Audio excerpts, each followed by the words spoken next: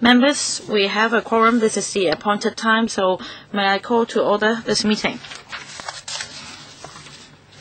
Item 1 on the agenda, confirmation of minutes of meeting, which is the meeting held on the 19th of February. The minutes have been circulated to members. The Secretariat has not received any proposed amendments from members. So may I take it that the minutes are confirmed? All right, thank you. Item 2 on the agenda, information papers issued since the last meeting. The administration has altogether issued 3 information papers. The first one is information on the financial position of the Applied Research Fund for the period of the 1st of June to the 31st of August 2012. LC paper number CB-1757/1213-01. The second paper, an information paper on the 18th working meeting of the Hong Kong-Guangdong Cooperation Joint Conference, LC paper number CB-1829/1213-01. The third one, the administration's paper on United Nations Sanctions, Democratic People's Republic of Korea, Amendment Regulation 2013, LC paper number CB-1848/1213-01. Third item on the agenda,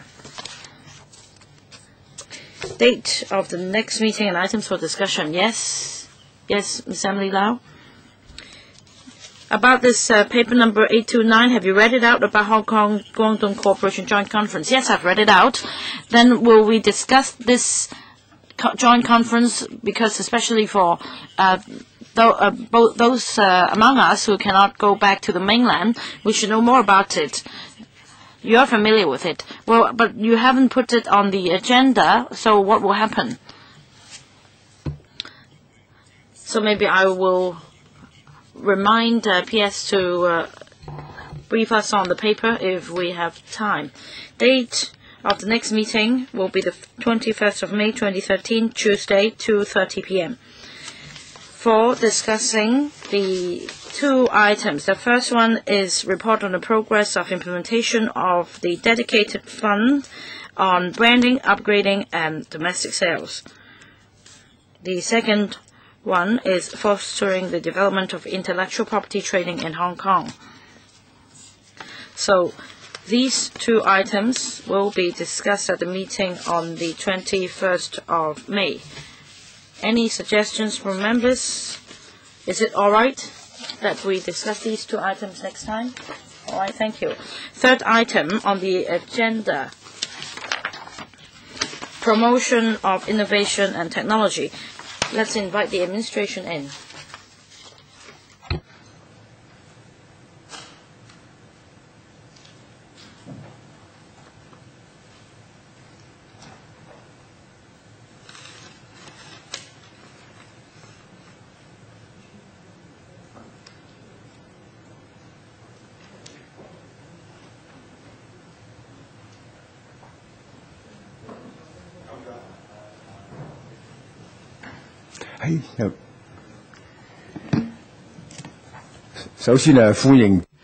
May I welcome representatives from the administration for attending this meeting to discuss the item. We have Ms. Janet Wong, Commissioner for Innovation and Technology, and Mr. Johan Wong, Deputy Commissioner for Innovation and Technology. So, Commissioner, would you like to walk us through the paper, and then the floor will be open for questions from members. All right. Members, I'd like to thank members' staunch support for innovation and technology, and the members have urged that more importance be attached to R&D, so that the GDP, its proportion of GDP will increase, and the chief executive has also undertaken to increase the R&D in public sector. And there are 3 initiatives that we would like to roll out. The first one is that for universities, we would like to apply for funding for transferring technology or knowledge from academia to society. We propose that funding up to a ceiling of $4 million each year be allocated for 3 years before a review is conducted. The second initiative is about PSKL, and members may know that there are around 260 state key laboratories on the mainland, and some of our laboratories are also partners. We have 12 partner state key laboratories in Hong Kong, PSKL, and the first round of funding allocation had already started, and $10 million in 5 years starting from 2011-12.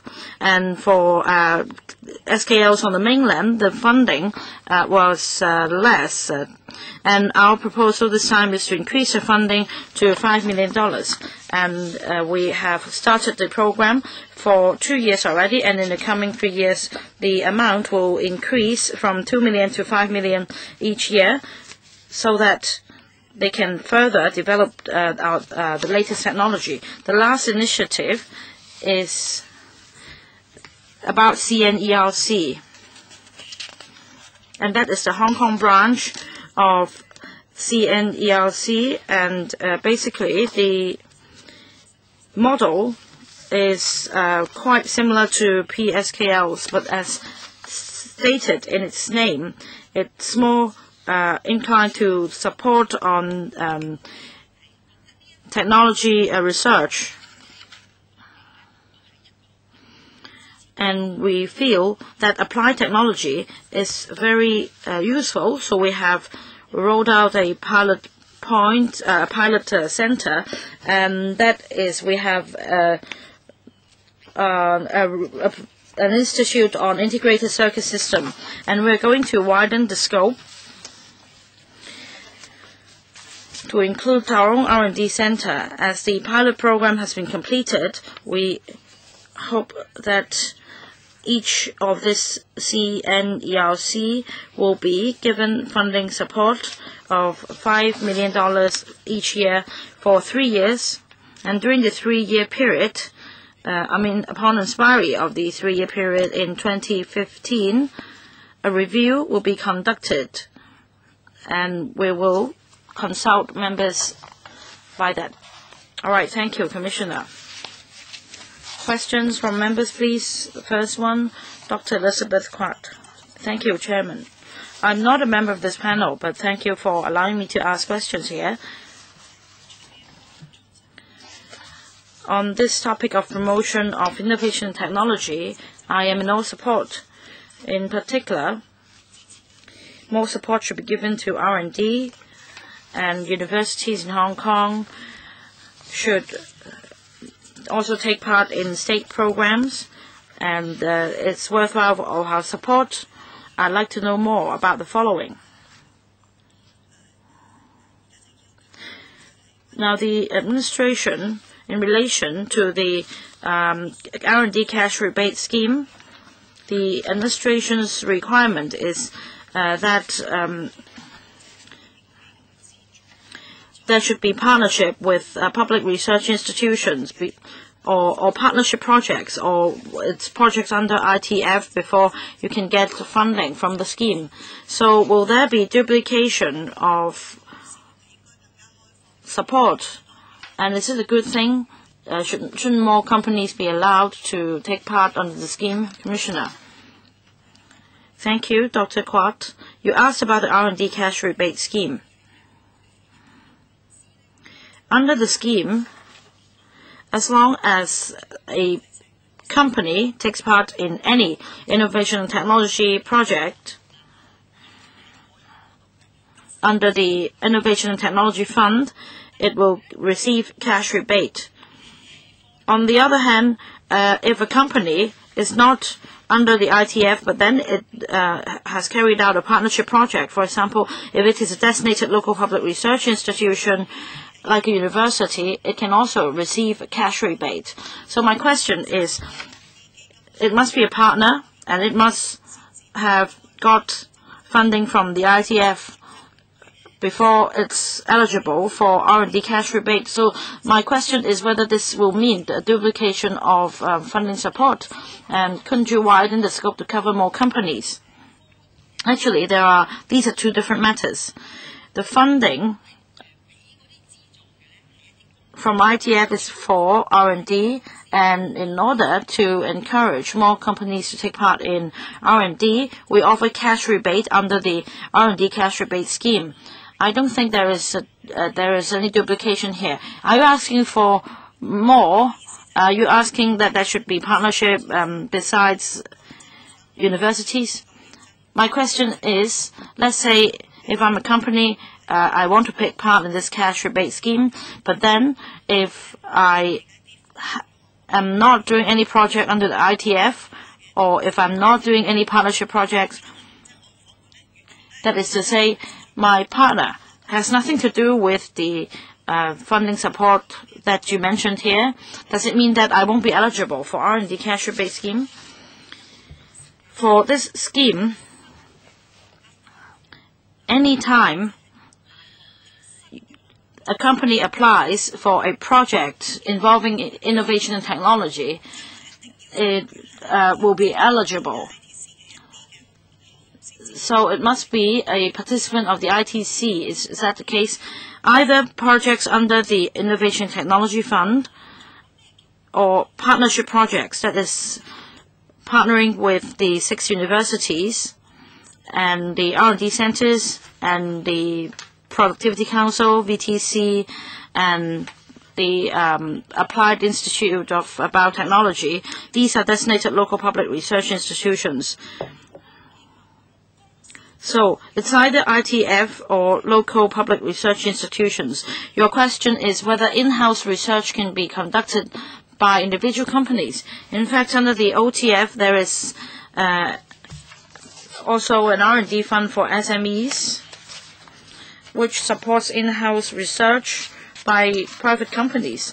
There is no need for these companies to partner with any local research institutions, and since it is also under a project under ITF is eligible for the scheme.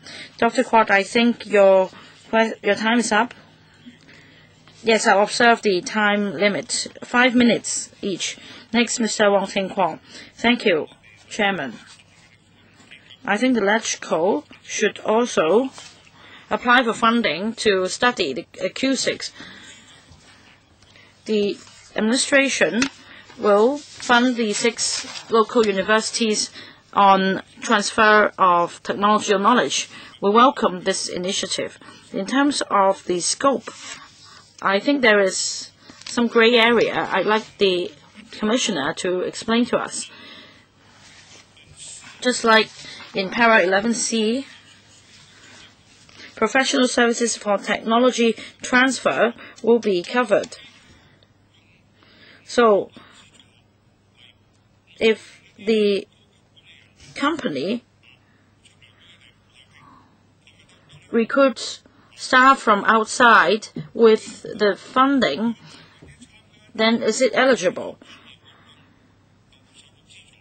Also, taking part in technology transfer activities, this is also eligible. Let's say if the so-called activity is a banquet, and I am asked to buy coupons in order to acquaint myself with scientists and explore partnership opportunities, then is it a kind of technology transfer activity? Is it eligible?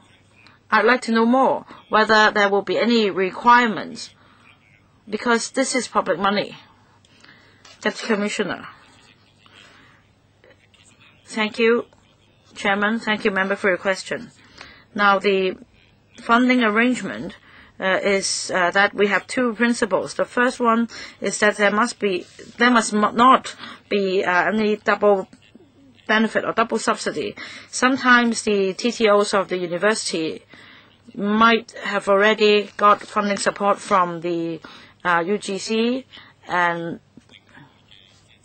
if it is already receiving subsidy or funding support from in the same project from another from the government, let's say, then we will not give any funding to this organization to avoid double subsidy.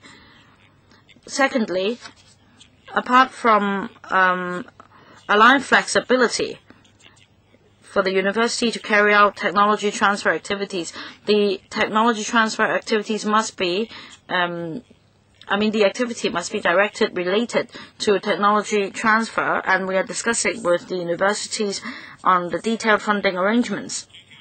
We are considering whether it will be done on a reimbursement basis. Chairman, Deputy Commissioner has not answered my question. He talks about principles. I understand the principles. I'm asking about gray areas. I ask a specific question. I'm not talking about double subsidy or double benefit. Of course, this is not allowed. I'm saying, what if it makes use of the funding to recruit staff outside? I understand normal activities like seminar or forum, but what if following the forum there is a banquet, or following a seminar there comes a feast? Well, for this question, if it's about contracting out something, then we will have to look at nature. For example, if you want to contract out your legal service, maybe you want to find a lawyer to look at your intellectual property issues, and there is a need for outsourcing, then you can make use of the fund. But you have to give us the books afterwards so that we can check. Of course, when they do it, we cannot monitor the whole process, but afterwards the account has to be audited. For example, they've hired a certain lawyer to do something for them, for example, to look at the intellectual property rights, etc. And also for other additional activities, as to whether they are related, I think that we have to look at the nature of it, whether it is directly related to knowledge transfer. Now, if it's a banquet, and if you're telling me that this banquet is directly related to knowledge transfer, then of course I won't be convinced. But if it's an occasion for communication, then maybe that's acceptable. So the banquet itself is not acceptable, the sole banquet. Now for the ITC, it also conducts a lot of seminars, and they're very long. They last for the whole day, so there will be lunch break. So for lunch like that, there will be no problem, because that's related to the topic, and also it's an entertainment within the event. Mr. Mok,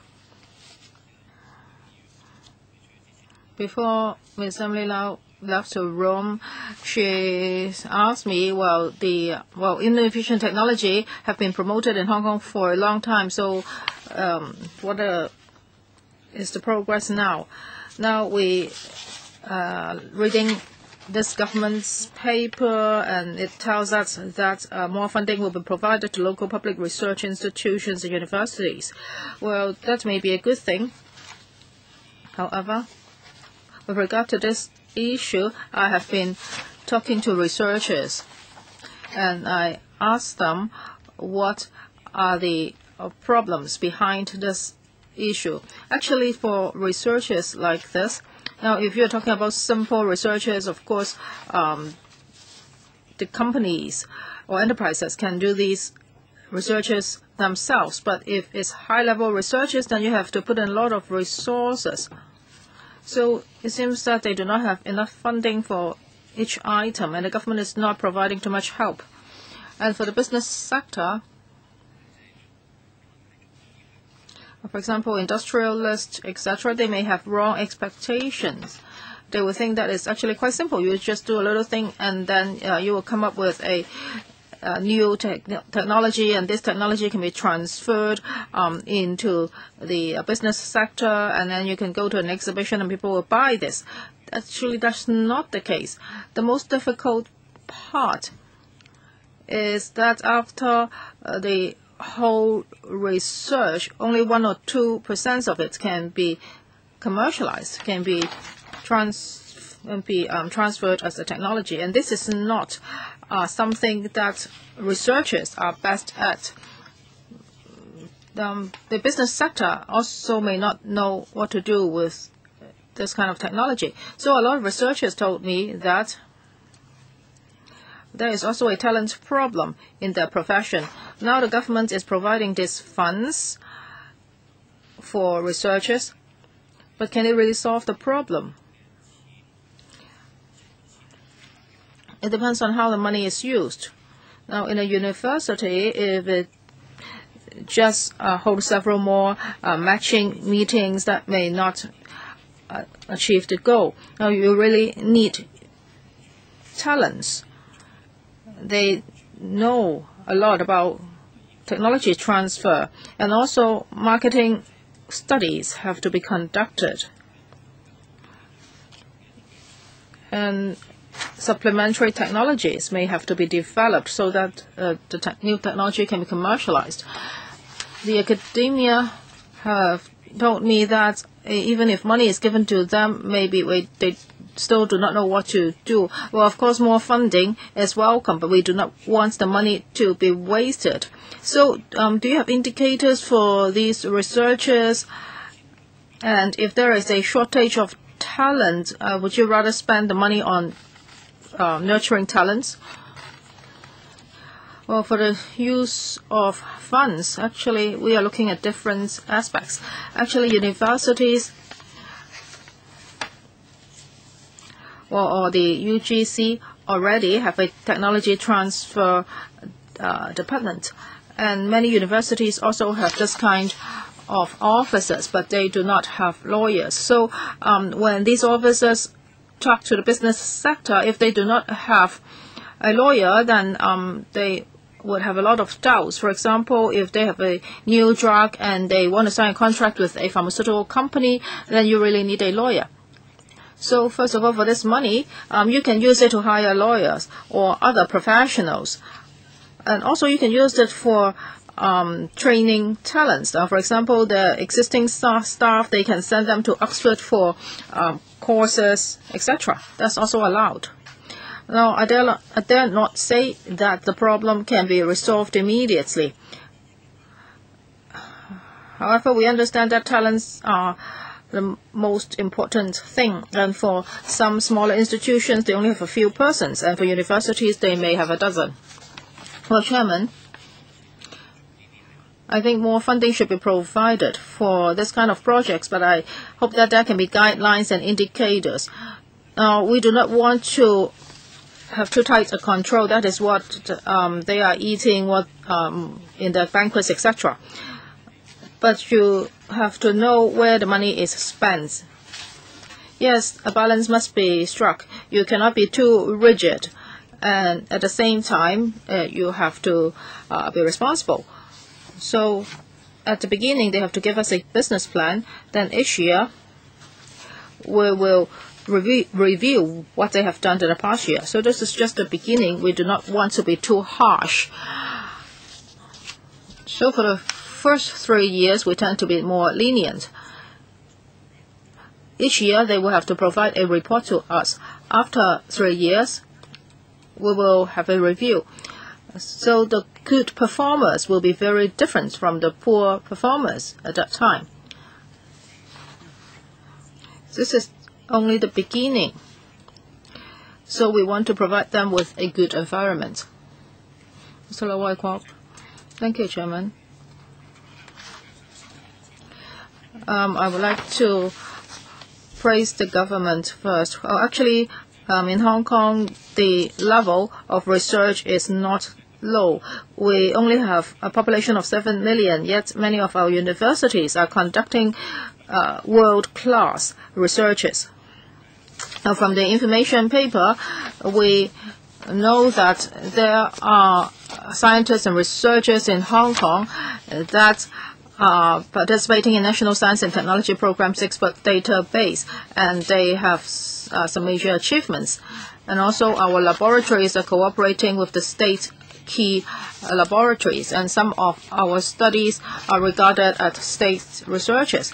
Actually, our universities are not just cooperating with their counterparts on the mainland. They are cooperating with a lot of universities overseas as well. So I would like to praise them. And the government is now providing more fundings to them. I really support this initiative. The matter is whether the funding is enough. I have some questions. Now, when it comes to the promotion of innovation and technology, it's not just about supporting the existing projects. The most important thing is nurturing a second generation. Now, I have talked to university professors, and they are very worried. Because in Hong Kong, I think people attach much more importance to finance than to technology and science. Well, even though some of our scientists are state-level scientists, yet this is not reported in the news.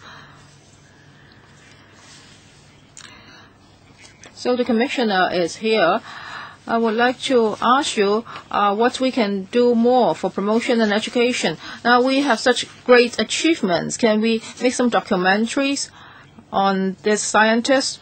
Now, we do not need to tell the science sector. They know about this already, but I think our young generation need to know this. Yes, financial services are important, but science and technology are also important. We want to have a diversified society, and it should also be a knowledge-based society. But I think there is a shortage of talents in this area. I think the engineers have funded the making of a documentary on engineering, so maybe our government can also do something like that. Yes, I actually agree with Mr. Low. Well, in fact, we are attaching a lot of importance to INT. Well, you know, every year I'll come here to invite you to come to the IT car or the Inno Carnival. Several years ago, we just spent under $200,000 on that. Now we have increased the budget a lot. And also we attach a lot of importance to electronic mass media. Last week I was talking to them, and we may be producing 2 feature programs. One program is about our scientists. Actually, there are many outstanding scientists in Hong Kong, and that's another possibility. Well, we will look at the importance of technology in different industries. Now, we are cooperating with LSCM, and there will be a documentary on logistics. So, Mr. Low, we are doing that already. Actually, I had a meeting with the electronic media last week. And in the near future, you will be seeing this on TV. Other than publicity, we also want to help young people to find good jobs. Otherwise, after studying science in university, they may change to other fields.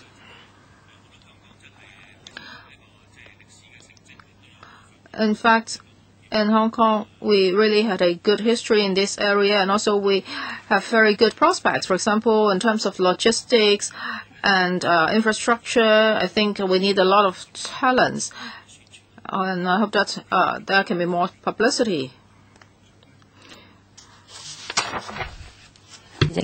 Next, Dr. Ann Chang. Thank you, Chairman. A question for the Commissioner. Now, our R&D expenditure accounts for what percentage of our GDP? We have the statistics for 2012 is 0.27%. In fact, you can compare ourselves with other Asian countries. We have 4 Asian dragons. For Taiwan, for Korea, 3.74. For Korea, is planning to increase the ratio to GDP ratio to 5%. So you can see their commitment in R&D. So I support that the administration should do more on R&D. Now my question is this. Mr. Wong Ting-kwong already asked about it.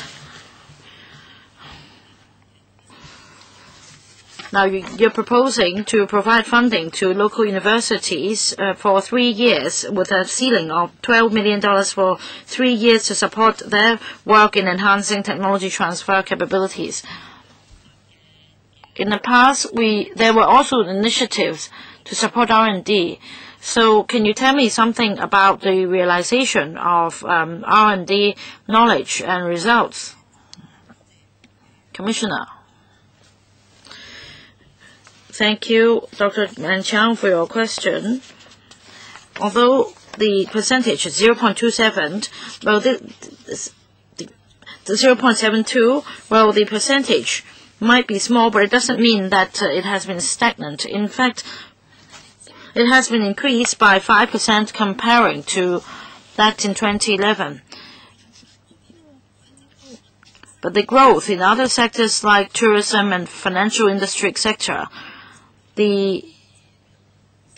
has been quite substantial. So the denominator has increased, resulting in the apparent drop in R&D. What about realization of innovation technology results? We have 5 R&D centers.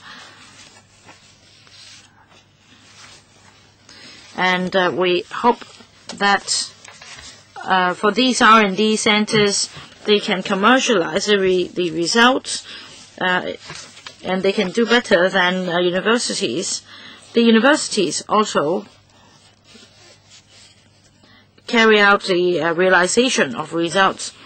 But R&D places much focus. R&D centers place much focus on this. For example, in June, we'll be coming back to brief members on a garment center, and the license concerning the technology being sold has reached almost 9 million, and it is partnering with the Hong Kong Polytechnic University and the ASTRI, Applied Science and Technology Research Institute of Hong Kong, every year has also seen a slight increase. Last year, because of the R&D cash rebate scheme, the baseline increased by 20% all of a sudden. So realization of R&D result, well, we have made some achievements. Commissioner, I'm sorry to interject. In terms of commercialization, we haven't been doing so well, so we should come up with more ideas. I think sometimes the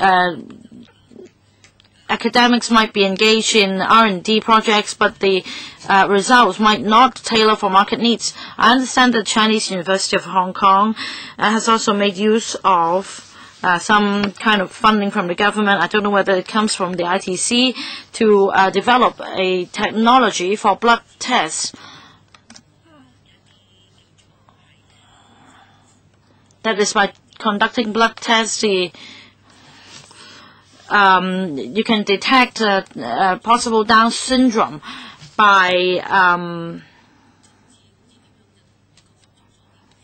taking samples from the fluid of the placenta, and they are partnering with the U.S. counterparts. But why can't the government take the lead in helping them promote their R&D results?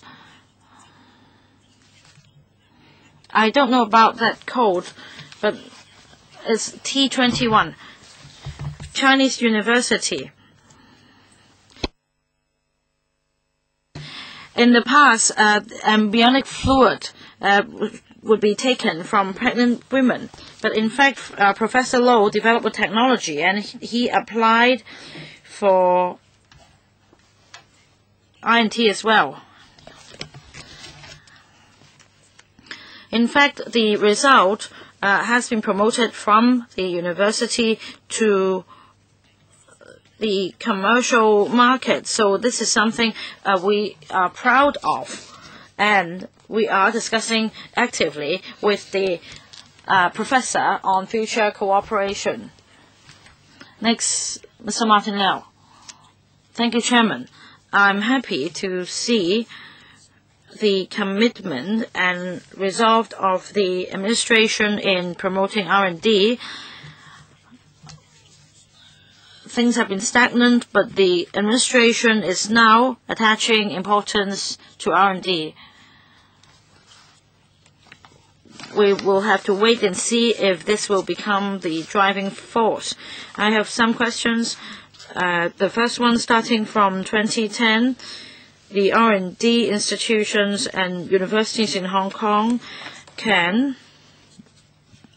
apply for state key R&D projects fund via the branches on the mainland. So my question for the Commissioner is this. About the intellectual property rights arising from the R&D projects, will there be any protection as to who owns the IP rights? Because it has a direct impact on the commercialization of results.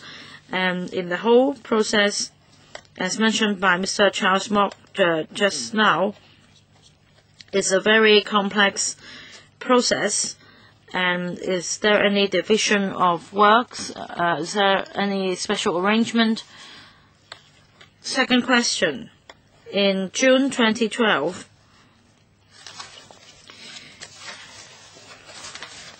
we worked with the Southeast University in Nanjing for the establishment of a Hong Kong branch of the National Application-Specific Integrated Circuit System Engineering Research Center.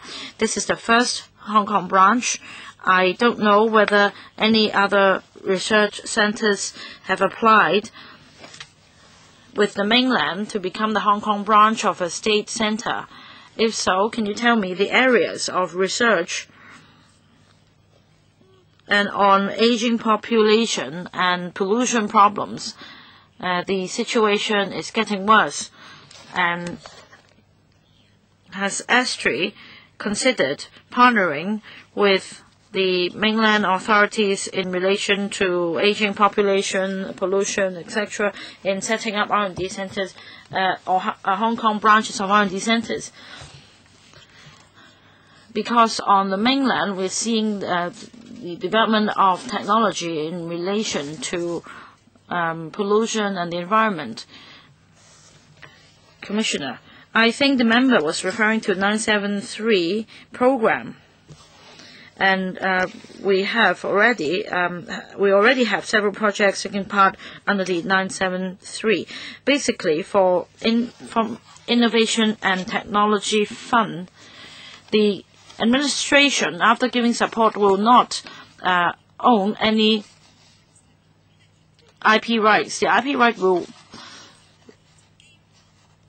fully belong to the institution, so they will have to work it out themselves. So to your knowledge, do you know if there is any systematic arrangement if the research is carried out with the state partner, and so on? IP right is a form of right for projects under 973 program. The funding comes from the Ministry of Science and Technology, and the Hong Kong R&D institution will need to work with the mainland counterpart, so they need to work out among themselves how this IP issue should be resolved. Now, for projects under our fund, the ITF, things are much simpler. The result of R&D belongs to the local university themselves. Now, for the 973 program mentioned by the member, basically there will be reasonable negotiation with the mainland partner. I think that it depends on the amount of input, because usually the input should be proportionate to the R&D result. Anyway, for that program, the funding comes from the mainland. For projects under the ITF, we don't own the ITP rights. I'd like to answer Mr. Liao's second question. You asked whether other centers are interested in the CNELC CNELCs, and I think this is similar to the state key laboratories partnerships that we carried out before. We made announcements and looked for interested applicants. Now we have 12 rounds already for PSKLs. We're waiting for the announcement of the final round. We don't know what areas they will be engaged in, but I hear during our communications that 2 local public research institutions have expressed interest. And I have been informally told that universities are also interested in that. Biotechnology is a major focus around the world, and much of the laboratories' work involves biotechnology. So in the future, I hope that they would come to apply. But for the actual figures, well, we'll need to wait for details to come up before I report to members. Next, Mr. Ma Fengkuo. Thank you, Chairman. I have 2 questions. Now, we're building an R&D platform with the mainland research institutes. I'd like to know more about the platform. Is it initiated by the Ministry of Science and Technology, or is the Hong Kong government taking the lead? Or is it simply an interaction between the institutes of both places? So if the government is not taking the lead, does the government have any initiatives in promoting the setting up of this platform for laboratories in local universities? Can they apply for that without partnering with any mainland partners? Now, the other point is about the setting up of Hong Kong branches of CNELC. Does the administration have any measures in encouraging the setting up of Hong Kong branches? And what are the criteria? And do you know of any institutes or organizations that meet the criteria in becoming Hong Kong branches of CNELCs? Now, let's say for ASTRI, Hong Kong Applied Science and Technology Research Institute, they do liaise with other academic institutes in other places, but basically the liaison with the government is about the ITC, and they discuss, they liaise with the ITC, and every year we visit. We have a duty visit to the mainland, and sometimes they come as well. And during the past few years, we also looked into the focus of our work. So for the PSKLs, we actually had discussions with them in coming up with this plan. And we do have experts being selected in their program, in their expert database. Now, and we help them in making their submitting their applications to the Ministry of Science and Technology. So the discussion should be carried out between governments, but then for the academic sector, they can also have partners among themselves. But in fact, they cannot survive without any partner. In fact, several years we looked into the feasibility of this arrangement because of one country, two systems, and that we are the Hong Kong SAR. The conclusion is that we are a partner, state key laboratories, and there must be a partner on the mainland side. We looked into that in the past. Will there be any change? Will that be more conducive to our laboratories? For the time being, I don't think this is likely. And in fact, there is no problem at all. Our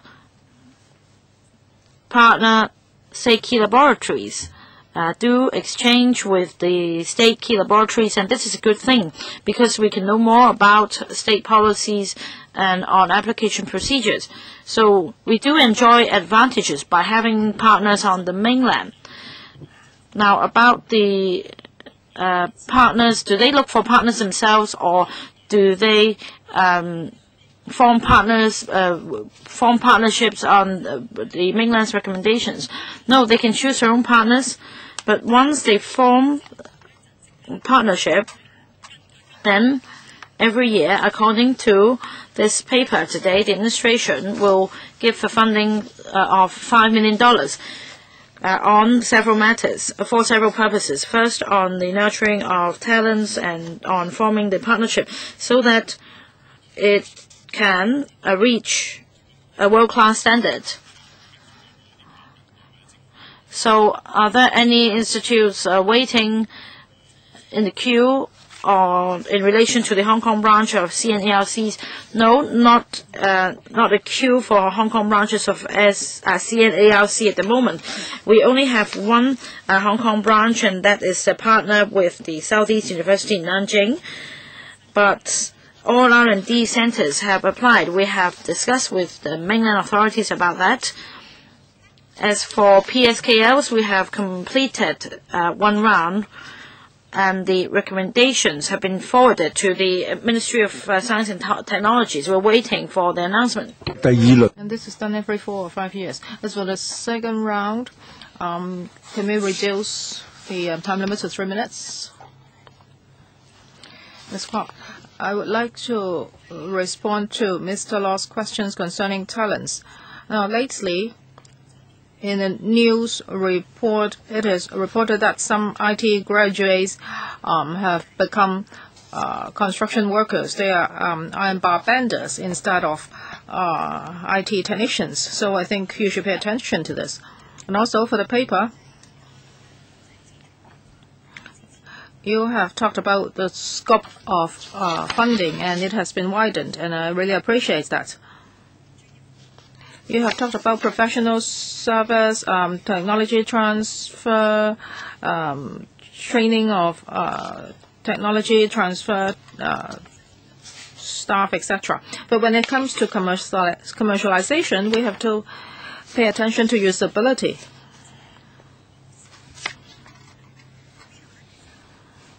And it is not mentioned here.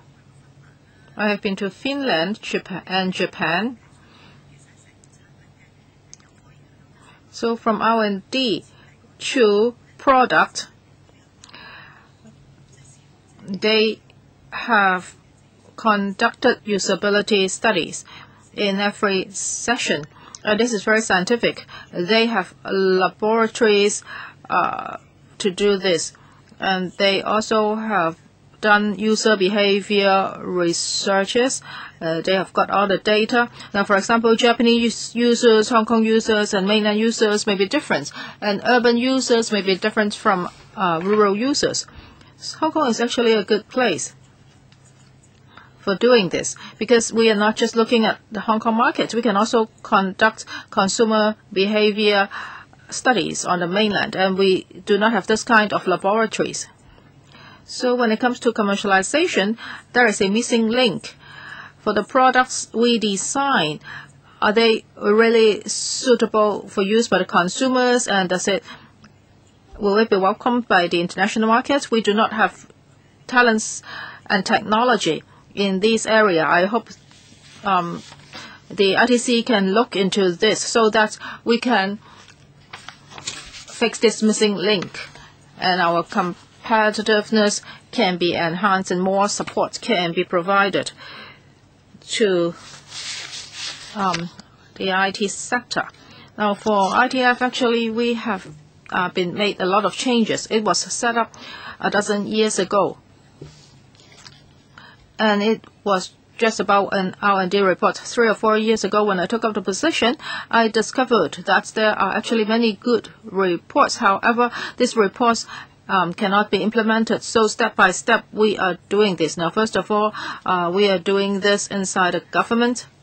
And as Ms. Kwok said just now, you talked about usability and other things. Actually, we are studying all this. That is whether we can further broaden the scope of ITF. And there are a lot of terms, for example, industrial engineering, product engineering, system integration, and also service experience. Yes, for ITF, now it only covers trial. But we want to broaden it further, and this is a very complicated issue. Now, when does the government funding stop, and where does the private sector come in? So after considering all this, we will come back to members. So, Commissioner, you have heard members' views. They welcome these new initiatives, but we hope that more can be done for commercialization, because sometimes you do a lot of work to come up with products, but there's not much promotion and marketing, so that is not a thorough support from the government. So maybe the Commerce and Bureau can look at all this. Actually, the Polytechnic University has put together an electric car. That's very good. But at the end of the day, we have to sell it to the Americans. So if Commerce and Economic Development Bureau can do more liaisons work, then maybe these products can be more successful. I hope that a comprehensive service can be provided to the industry. Now, lately, we have just talked to the Federation of Industries, and we talked a lot about cooperations. So for TID, we will also be cooperating with them very closely. Thank you. So let's move on to agenda item 5. Review report of the Hong Kong Council for Testing and Certification 2013. So Commissioner, you have to stay here. Yes, and also 2 of my colleagues will come in.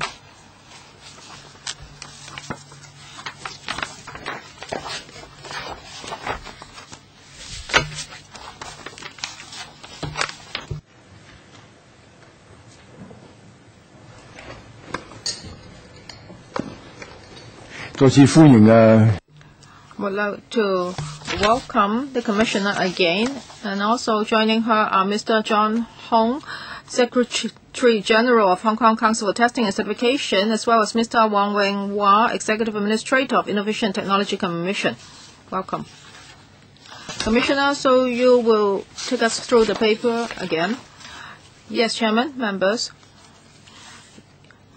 You may know that our department is responsible for the promotion of testing and certification, an industry with huge potential. In 2009, we set up a Hong Kong Council for Testing and Certification, and it's chaired by Professor Ching Pat Chung, Pro-Vice Chancellor of the Chinese University of Hong Kong, and members from the testing and certification industry, business sector, etc. They are also part of this CTC. And in 2010, CT's proposed a 3-year market-oriented development plan. And this is this blue book. We have already consulted members earlier on. We talked about the development directions. For example, for land, funding, etc., we should provide support.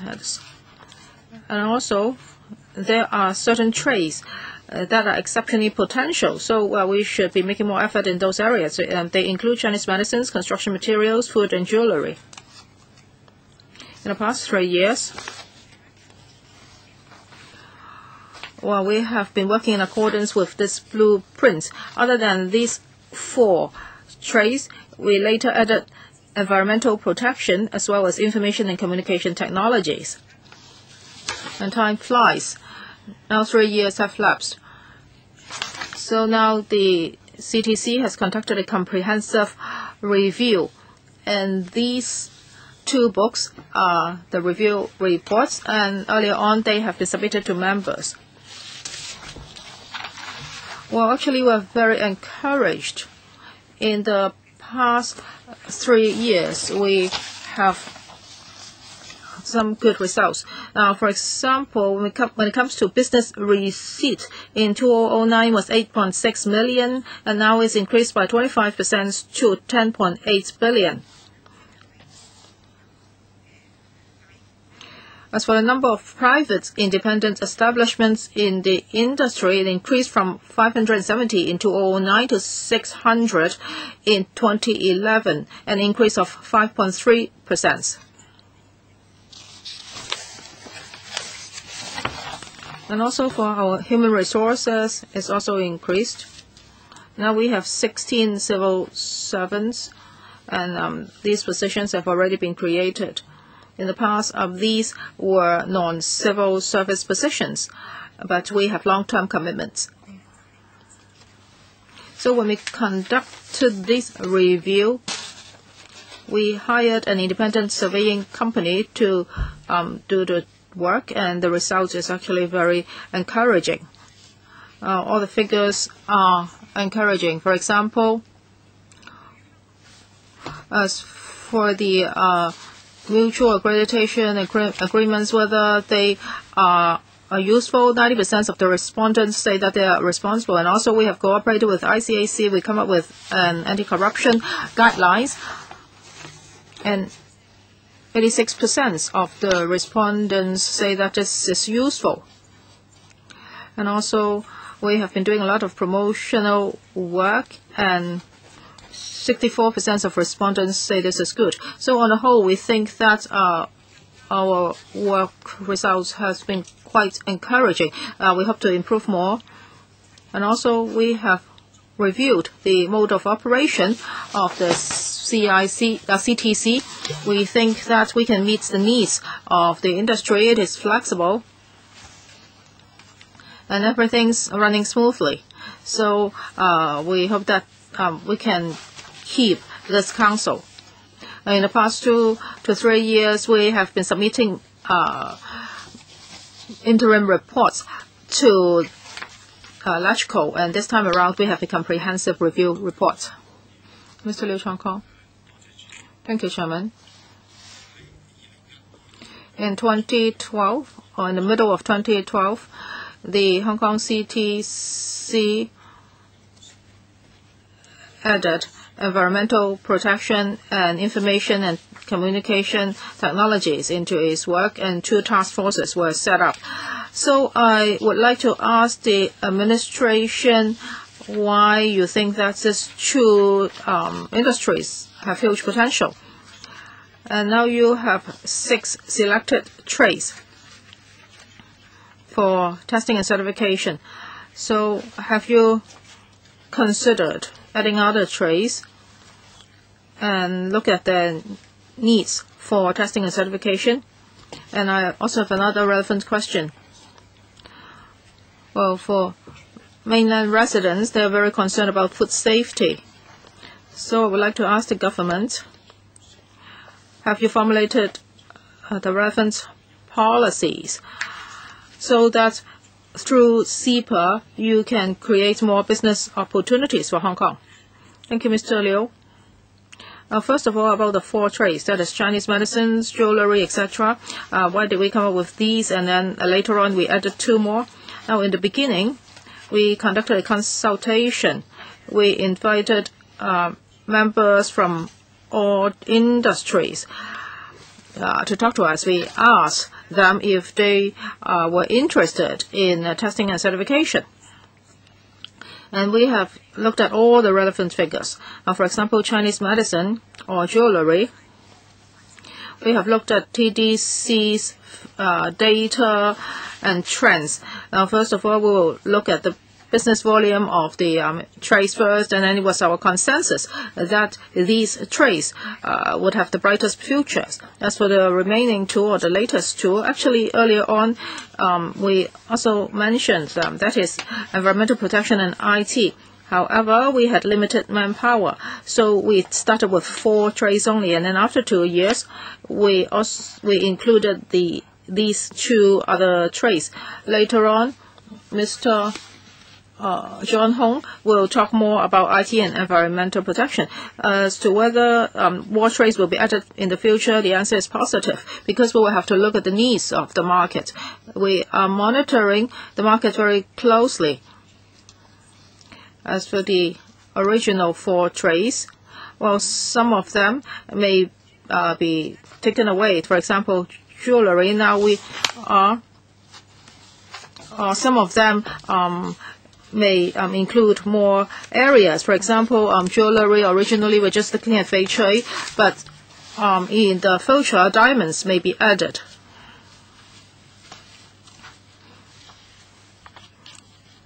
So there will be new business opportunities. Well, maybe Mr. Hong can say something about food. Thank you, Chairman, and thank you, Member, for your question. I'll say something about food first, and then I will say more about environmental protection and information and communication technologies. On food safety, our Council attaches importance to it. We understand the public's concern on food quality and food safety. Over the past 3 years, we have been conducting testing and certification services for food. And in relation to food incidents, for example, during the nuclear incident in Japan, the general public was concerned about the radiation level in food, and we responded to the sector's request in holding seminars and workshops so as to brief the sector on the relevant knowledge. And plasticizers, last year we also invited experts to brief the sector on the relevant technology. We have ISO 20002 food certification, and we also have another standard for SMEs, because the SMEs may find it hard to abide by the ISO level. So we worked with the university in Hong Kong on the authentication of local food, and the result will be completed this year. And in CEPA 9, we also have the relevant parts, and starting from 2013, in relation to food safety reports from local laboratories, the mainland authorities will accept these reports. Now, so much about food, and I'd like to say something about information and communications technologies. Well, at that time, we selected this trade because some members of the sector reflected to us that they hope that through testing and certification, the quality and standard of their products could be enhanced. So we do have the sector's support. The panel held meetings to discuss this matter. We for several directions for a way forward. On the one hand, we will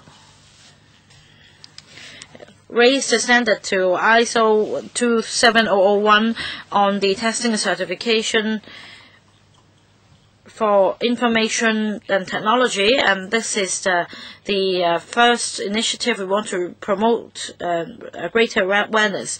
The other point is that after initial studies, we find that in Southeast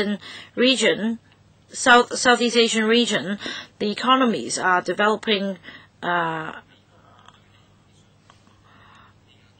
and we are discussing with the sector on business opportunities and what we can do to help the sector enhance their capabilities and raise their awareness.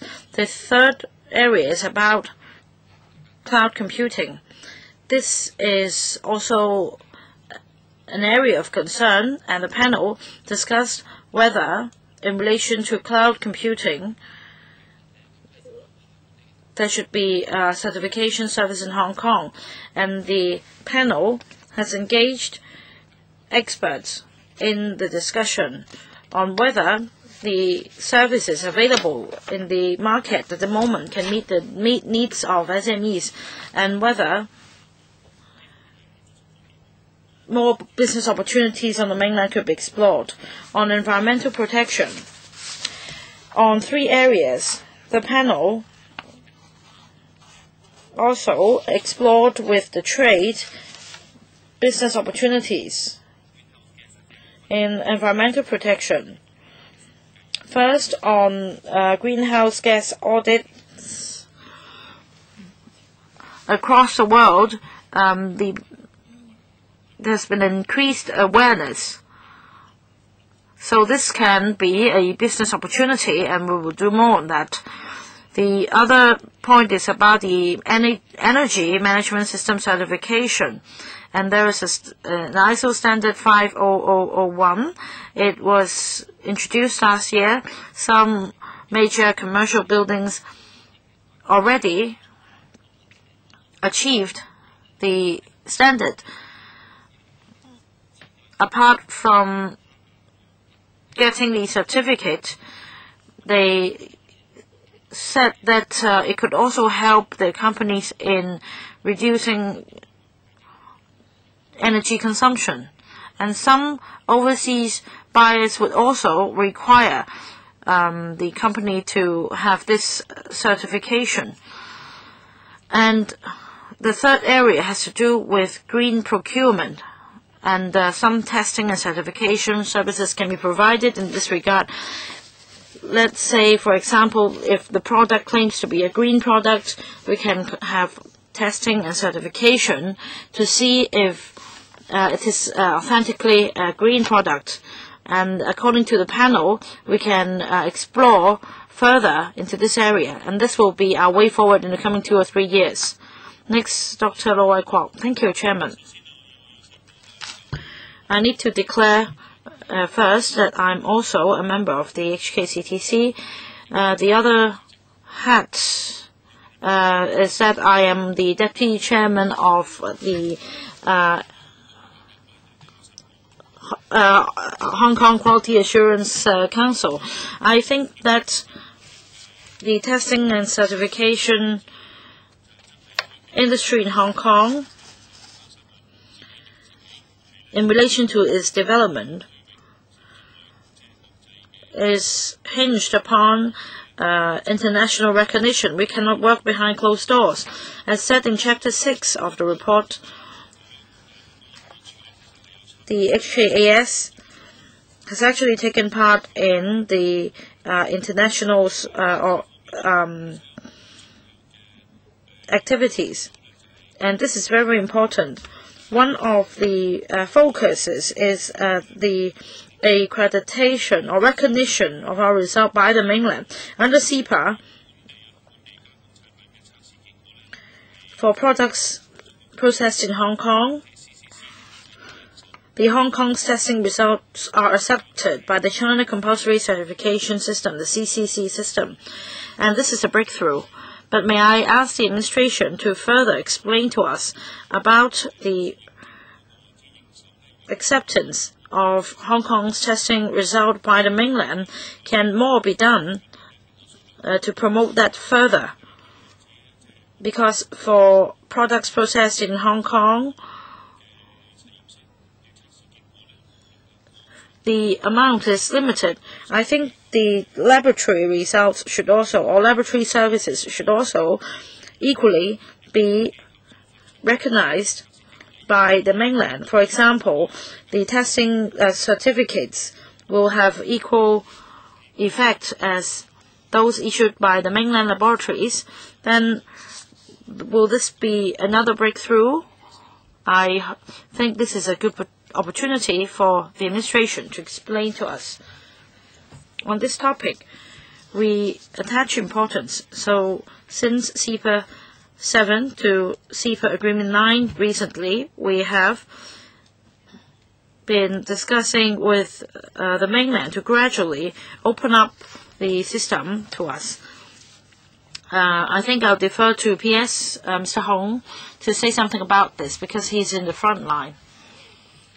Please be brief. As mentioned by Dr. Low, recognition by the mainland is very important.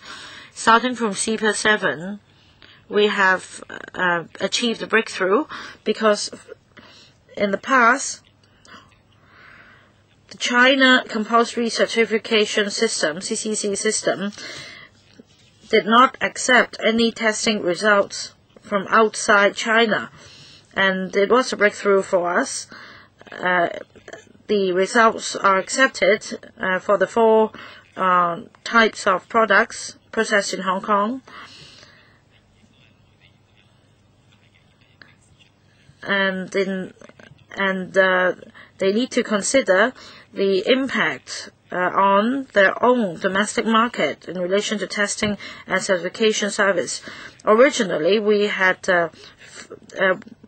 were allowed to test 4 products, but after CEPA 8, we were allowed to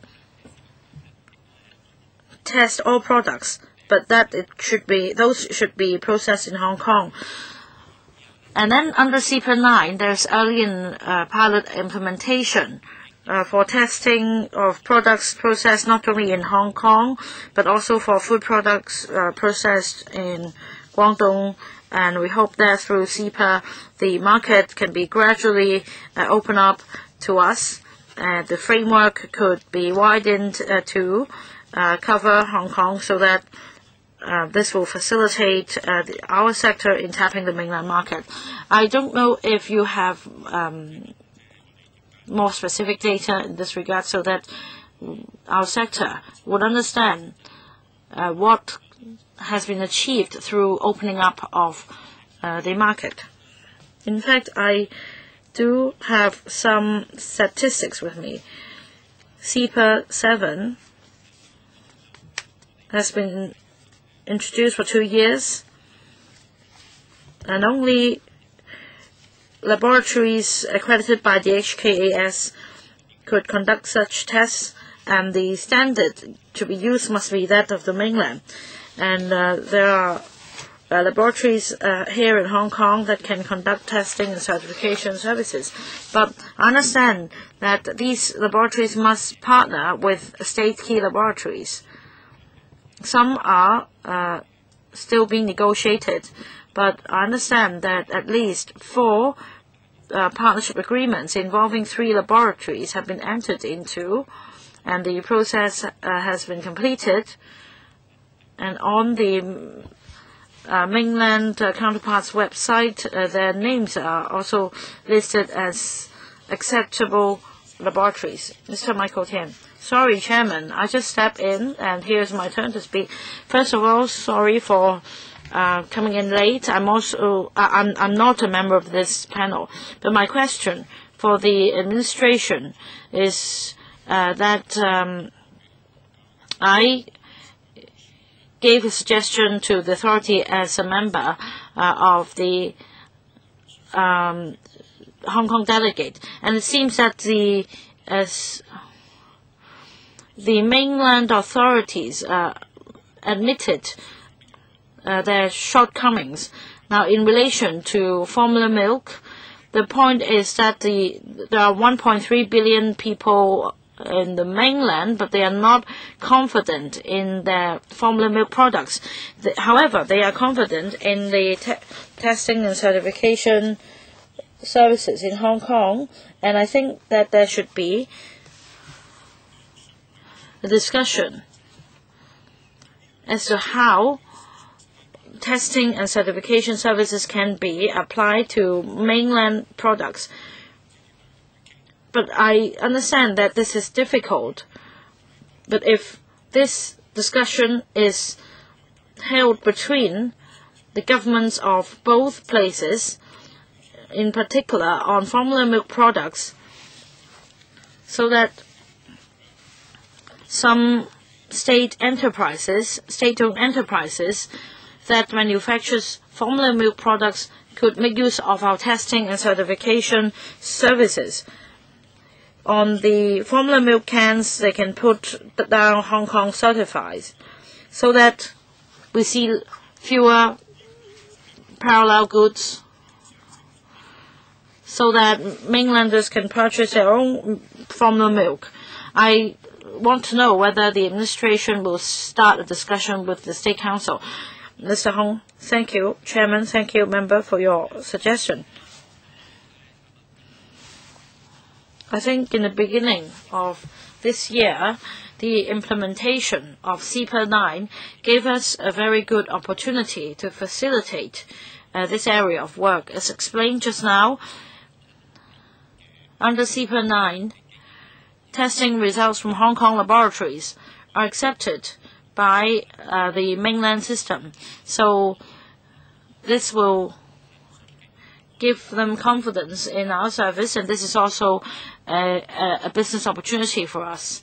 And it was implemented only in January this year, and in February, on this topic, we held a briefing when we briefed the sector on this matter, and work has been started. I understand that some laboratories have already inquired about the application procedure, and through contact with the sector, I learned that they are negotiating with the mainland units already. I think this is a good start because we have provided a platform and an official arrangement so that testing results from Hong Kong laboratories could be recognized by mainland counterparts. And formula milk, indeed, there is a testing and certification service for formula milk, and it's included in CEPA 9.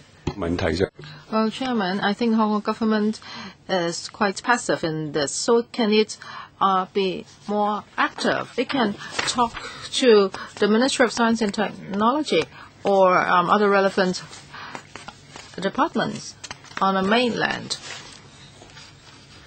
so that these new measures can be realized. I think the two governments can take the lead and talk to the state enterprises, asking them to make use of our testing services, because this can help them sell more of their products on the mainland, and they do not have to go overseas for testing. I think this is a very good suggestion, Mr. Tian, but we have to be careful about one thing.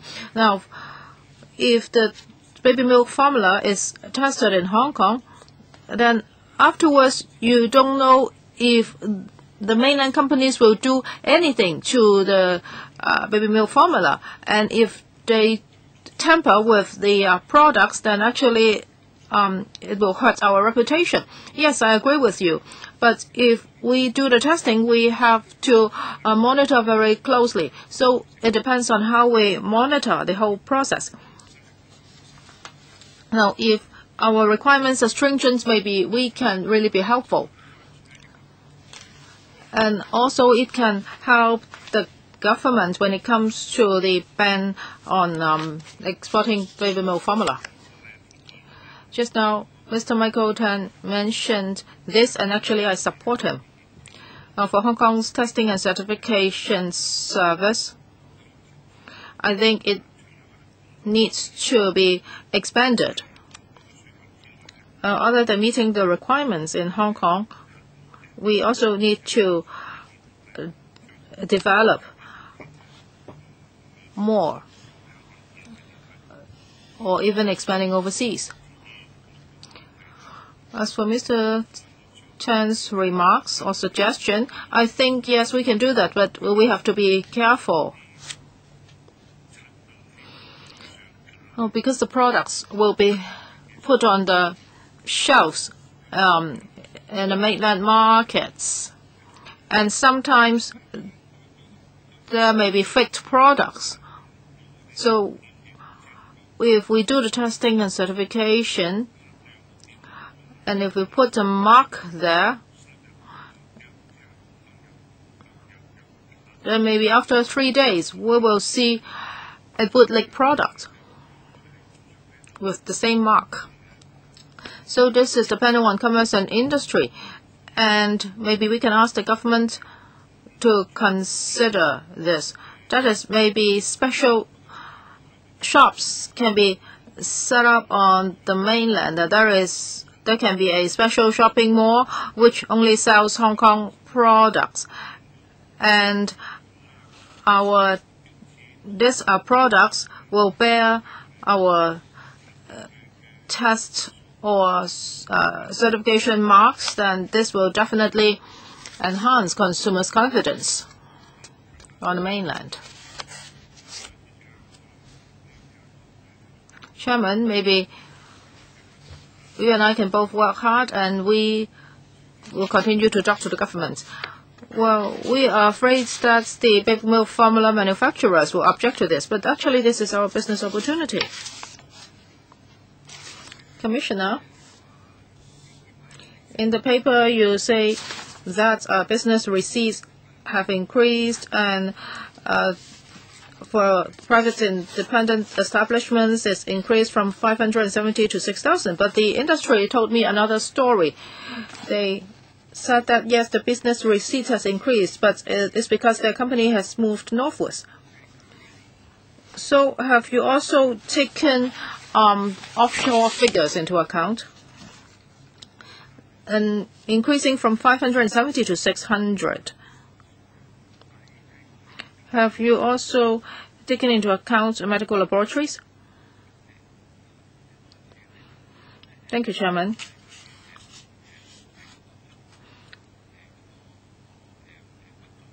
First, about our operation in Hong Kong. Well, for some testing companies, maybe they have moved to the mainland, but their workload and business in Hong Kong have also increased because Hong Kong is a very competitive. There are 600 laboratories, and I know that the test fees kept on falling, and the workload has been increasing. In the past, maybe most of the work was done for the textile industry, but lately it's about Chinese medicine, food, chemicals, construction materials, etc. Because there are a lot of construction works in Hong Kong, and people are very concerned about the quality of construction materials. So these are some changes. So the total volume has increased. As for medical laboratories, among these 600 establishments, medical laboratories are included. We get these figures from the Hong Kong government statistics, and they cover independent establishments, of which the main business is testing and certification. So if the major business is doing testing and certification, then they will be included. I would like to ask a question about paragraph 24. That's about Chinese medicine. Here you mentioned Hong Kong Chinese material medical standards. Well, actually Chinese medicine or Chinese herbs are not grown in Hong Kong, and they're mainly grown on the mainland. So they are plants. So if the weather changes, maybe the quality may change. So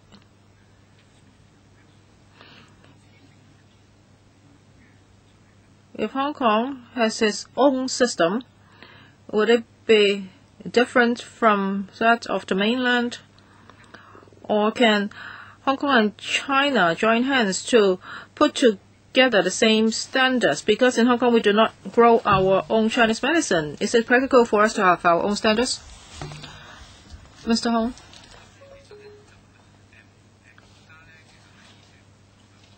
Well, China has is own Chinese material medical standards.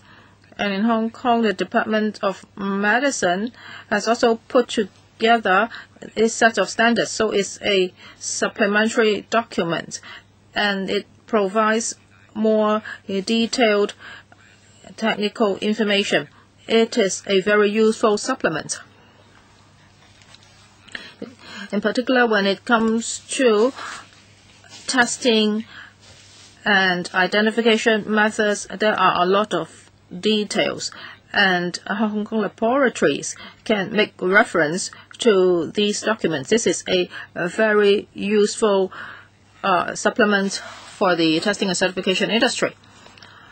The chairman is worried that Hong Kong may have its own standards. For the Chinese herbal medicine is grown in farms, and the chemical components may change. I have talked to the relevant university professors. They have talked about the sample standards. Well, of course, Chinese herbal medicines are from the mainland. Mainland experts have helped to collect samples on the mainland. And there are different batches of Chinese herbal medicine. So they will find out the relevant components, and then standards will be set. So for different batches, there may be variations. And of course, there are also benchmarks set in China's Chinese material medical standards. And also there is an international committee monitoring all these. And also mainland experts are also sitting on this expert committee. Because this is not only used by Hong Kong,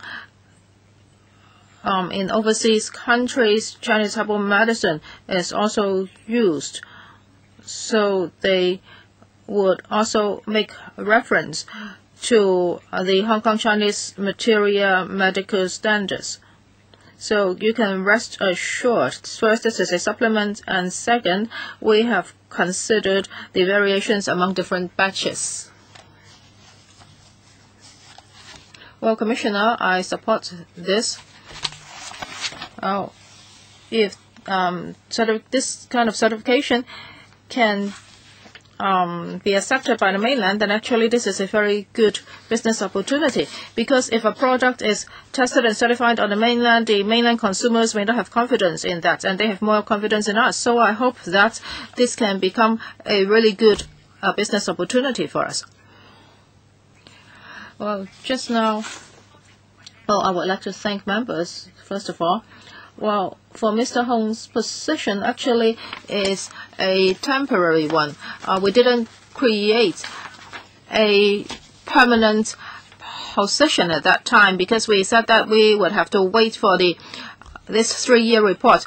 But for testing and certification, this is something long-term, so we hope that this temporary position can be turned into a permanent one. And later on, we will be submitting the relevant paper to ESC, and I hope that members can support this. I think most members will support this. Please give us the paper. Yes, we will do that.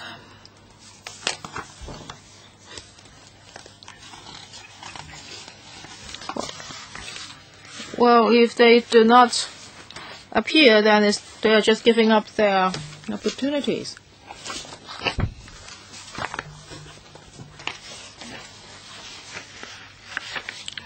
In this paper, you haven't mentioned anything about the position. Well, for that, we will have to prepare a very detailed paper, and that will be a job description. Agenda item number 6, support measures for small and medium enterprises. First of all, we would like to welcome the Permanent Secretary for Commerce and Economic Development.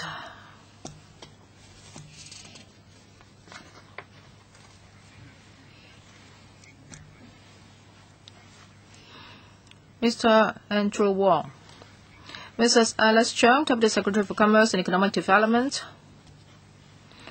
and Mr. Brian Low, Deputy Director General of Trade and Industry. P.S. Before you speak, I would like to tell you that many members have left already. And just now we mentioned, we have read that an information paper has been provided to us. That's about the Hong Kong-Guangdong Cooperation Joint Conference. Some members said that they were not too clear about this, and it's not enough by just reading the paper. So can you come to explain to us about this paper? Well, Chairman, each year in about June, we would have this paper. That is about Hong Kong mainland exchange. And each year we will provide a paper on its progress. It's about June or July. That is in the past 12 months, what we have been doing on the economic and commercial front. So in June this year, we will provide a paper like this. And together with our colleagues from the Constitutional and Mainland Affairs Bureau, we will come back to report to you in due course. Okay, thank you. So, P.S., you will be walking us through the paper? Chairman, maybe I'll say a few words. Today's paper is about the special concessionary measures under the SME Financing Guarantee Scheme operated by the Hong Kong Mortgage Corporation Limited. We will brief members on the progress and seek members' support on the proposal to increase the cumulative grant ceiling for each SME under the SME Export Marketing Fund. Maybe I'll say something about the special concessionary measures first. Last year, the Hong Kong Mortgage Corporation Limited, HKMC, rolled out special concessionary measures. A loan guarantee ratio of 80% is offered at the concessionary guarantee fee rate. And as the end of March 2013, the administration has approved 6,400 applications involving a total loan guarantee amount of over $22 billion. Over 4,600 enterprises benefited from the scheme, and they employed over 120,000 people.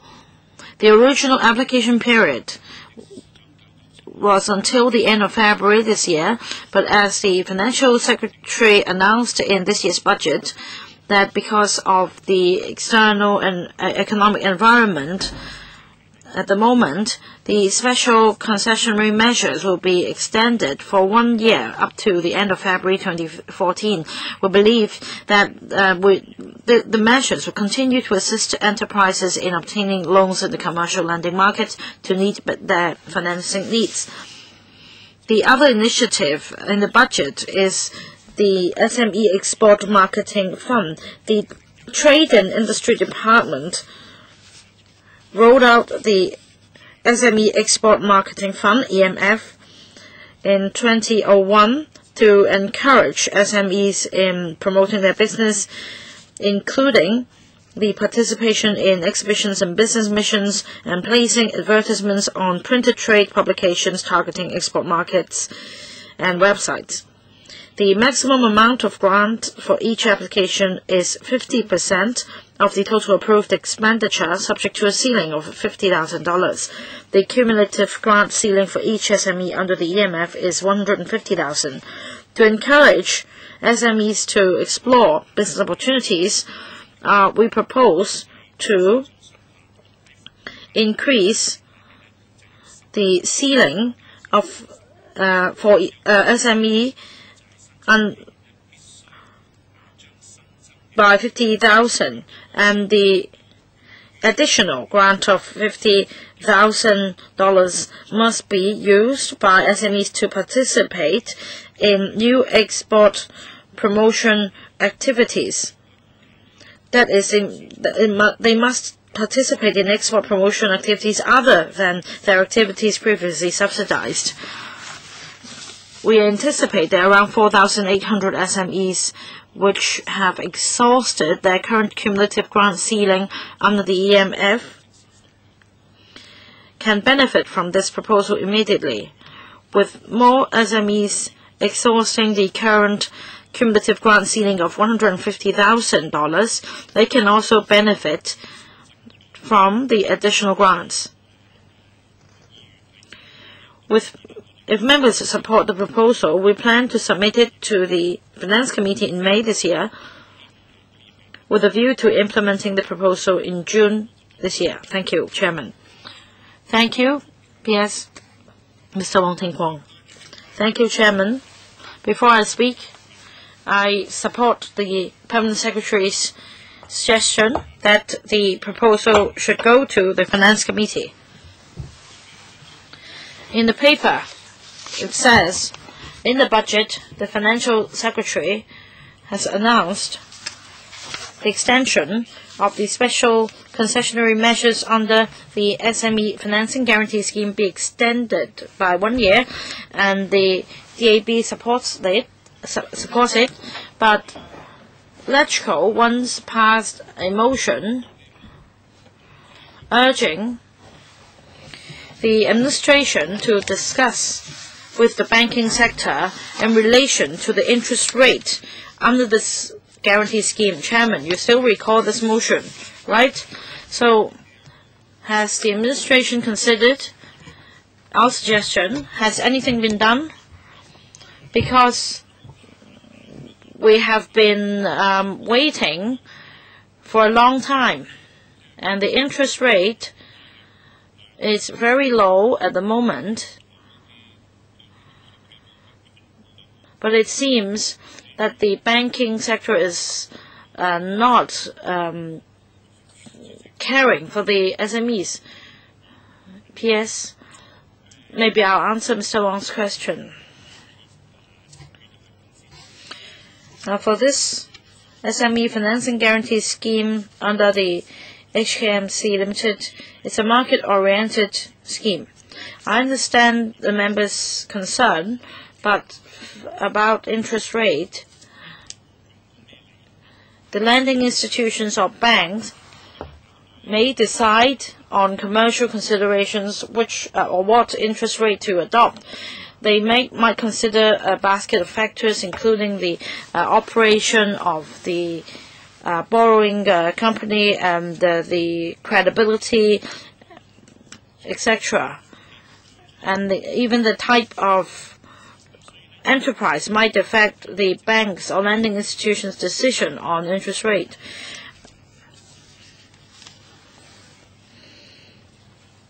We hope that through a guarantee from the administration, the guarantee fee could be lowered and a loan guarantee ratio of 80% is offered, so that more banks will be willing to process or consider the SMEs' applications.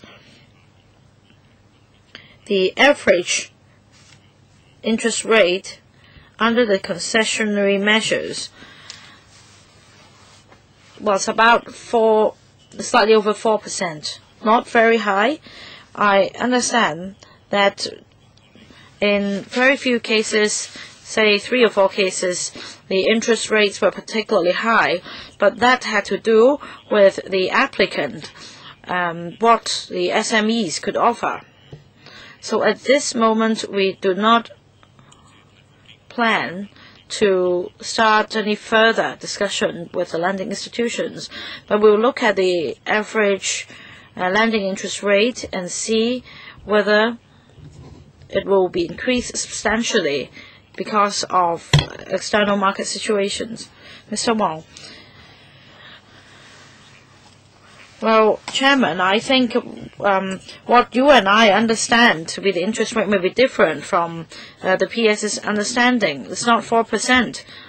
It's P minus so-and-so. That's the interbank rate. In the past, it used to be the premium rate minus so-and-so. Now it's the interbank loan lending rate. Now you already have a loan guarantee ratio of 80%. So in terms of lending risks for banks,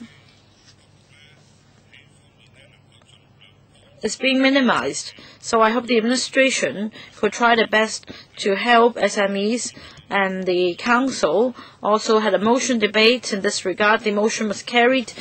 We urge the government to do this properly. This is my view.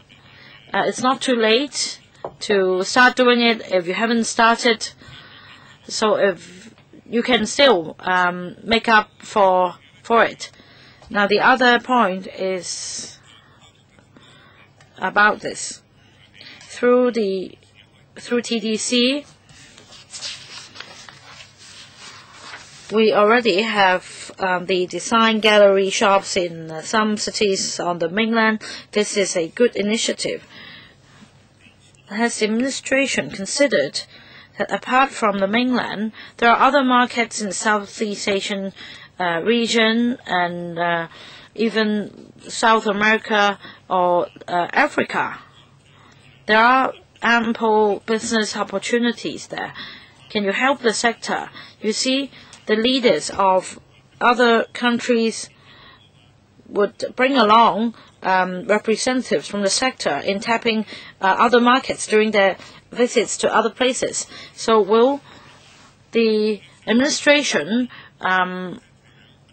bring along representatives, not only from large corporations, but from SMEs as well, on their duty missions to tap other markets in Southeast Asian countries and so on and so forth? P.S. Now, interest rate, yes, we will closely monitor the situation. 85% of the cases has an interest rate of 6%, as far as we know. PS for 6% is too high. Yes, we know that. Between 60 to 70% of the cases has an interest rate of 5%. So it depends on individual cases. The repayment capabilities of enterprises will also need to be considered. On tapping new markets, the Trade and Development Council on a regular basis does arrange for enterprises to conduct promotion activities in those emerging markets. I understand that recently the TDC led a team of enterprises to Myanmar to explore business opportunities. Every year, during the duty visits, the administration will also bring along representatives from corporations and chambers of commerce during our duty visits, and we will continue to do that. I understand that this has been done for Southeast Asian countries. P.S. Now for this SME financing guarantee scheme, similar to the scheme rolled out by the administration after SARS, the amount was $100 billion. Well, in the past, that scheme was very well received, but now, so far, the total amount only stands at some $20 billion. It may have to do with the interest rate, as mentioned by Mr. Wong. In the previous scheme, the government similarly offered the loan ratio, guarantee ratio of 80%, and the amount of $100 billion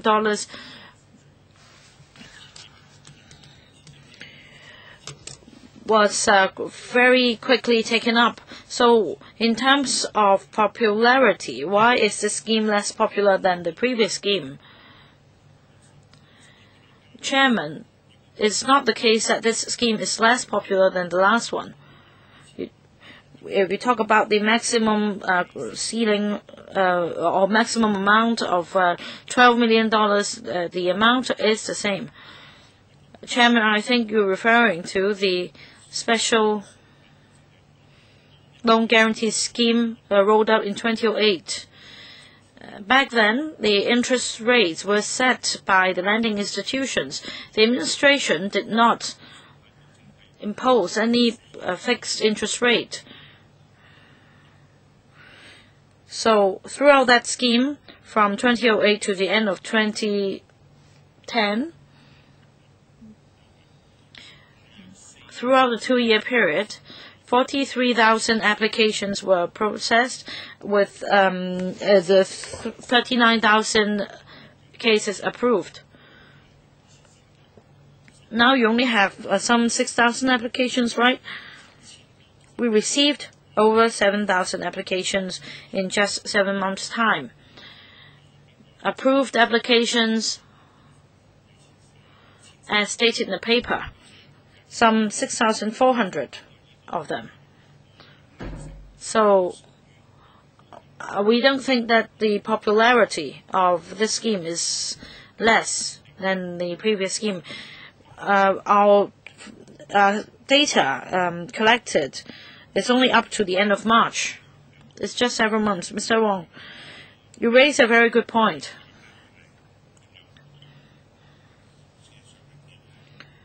I want the PS not to quote answers from the paper. The reality is that although you say the interest rate is set by the lending institution, but the reality is that basically back then the interest rate would not exceed 4%. Why do you say that this scheme is as popular as the last one, but the number of applications are much less? Now the reason is that last time the banks processed the applications directly. And Chairman, this time you and I both know that the HKMC will vet the application before it's further submitted to banks for approval. Last time it's a direct service, but now there are 2 hurdles to go through. So efficiency, in terms of efficiency, it's not as good as the scheme in 2008. Last time it was very efficient. Money arrived very soon.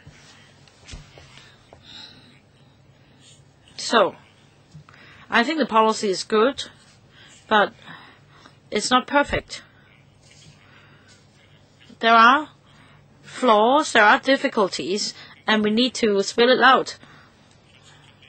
We want to perfect the policy because we see this scheme in 2008, and with this scheme,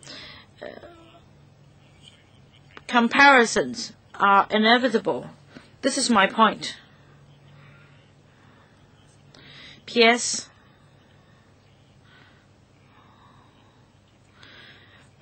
We understand that the HKMC has requested to check the applications before they're submitted to banks for approval.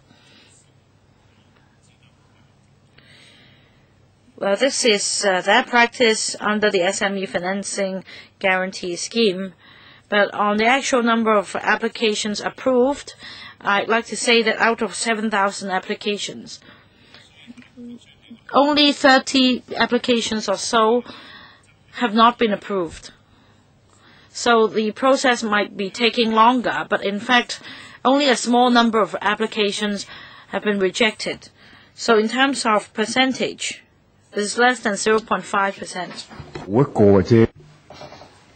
So if you have the relevant information, can you make a comparison? Last time it was 100 billion and is handled by banks directly, and now you have to go through Hong Kong MC. Now for the previous exercise, that is the SME financing guarantee scheme, the total number of approval was 39,906, and number of rejection was 394. And for this scheme, approval 6,407, a rejection 38. So it's just half when it's compared to the previous scheme. Yes, now they have to go through another tier of vetting, but the number of rejection is not high. Actually, it's better than the previous scheme. Last time, the rejection rate was 1%.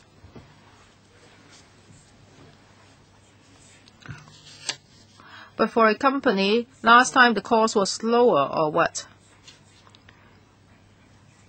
Because last time it was free. And this time, well, the government is providing a loan guarantee commitment of $100 billion. And for the Hong Kong MC, it charges a rate for the interest. It's subsidized by the government. So this rate has been cut by 70%. Now, of course, the companies would have to pay this fee. It's like a premium, but when it's compared with the normal premium, it's just only 1/3. If you compare this with the SFGS in 2008, yes, they didn't charge anything. But if you are borrowing $5 million, then the premium is just several $1,000s. So this is not a significant amount. In principle, we support the FS proposal that is lengthening this SFGS. Well, we think that the economic outlook for the end of this year is still unclear, so we support the FS measure. Well, by lengthening this scheme, we do not need to go to the Finance Committee. But for the SME Export Marketing Fund and the increase of the cumulative grant ceiling, we have to go to the FC. So if there are many more applicants in the future, do you have enough resources? Now for 4,800, they are companies that have reached the cumulative grant ceiling. So if we do not change the scheme, they cannot apply for any more funds. They have exhausted their $150,000. And for the SME Export Marketing Fund, we have approved 158,000 cases. And among these cases, 4,000 companies have reached the cumulative grant ceiling. So when assessing our expenditure, if these 4,000 companies can have a higher ceiling, that is, then we will have to spend more. So that's why we have to apply to the FC. Well, originally the grants approved was 3.75 billion, and now we have only used 75% of that. So if the ceiling is raised, the approved budget can last us until the middle of 2015. So 3.75 billion is enough, right? Now it's divided into two parts. One is for the SME Export Marketing Fund. The other is SME Development Support Fund. And they are both supported by this 3.75 billion. And now we have only used about 76% of that. So even though we adjust the ceiling upwards, we will still have enough money for operating the two funds until the middle of 2015. But of course, if the fund depletes rapidly, we will come back to apply for more funding. Yes, we absolutely support that. So if there are more demands from the SMEs, please tell us earlier. Okay. I think most of the members have left. So, PS, thank you for attending the meeting. We still have one agenda item under AOB, and only Mr. Liu Chuankwang is here. This is an invitation from Temasek Foundation Center for Trade and Negotiations. It's inviting LegCo members to join a WTO workshop. I do not want to spend too much time on this. I think in the previous 2 years, no LegCo members went to this meeting, so I believe members are not too interested in these events. So can we tell Temasek that we are not interested? Mr. Liu, what do you think, Chairman? Because in the past 2 years, no member volunteered to go, and now almost all members are gone. So let us take it like that, right? No members is interested in going. Let's not waste time. So if there's no other business, we'll adjourn the meeting here. Thank you, Mr. Liu.